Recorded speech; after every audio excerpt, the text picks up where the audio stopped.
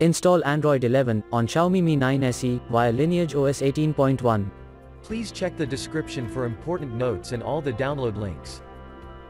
First, download ROM and GApps packages, then transfer the downloaded files to the phone storage. Link is in the description below. Step 2.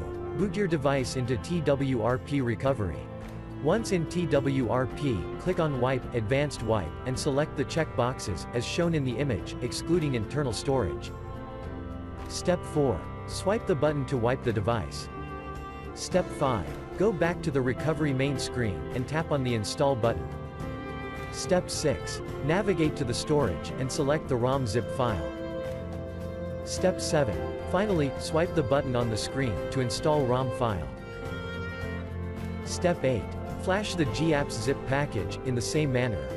Step 9. After GApps flashing completes, select Wipe Cache and dalvik from bottom left side of screen, and swipe to wipe. Step 10. When the flashing process is complete, hit Reboot System. That's it, you have successfully installed the ROM on your device.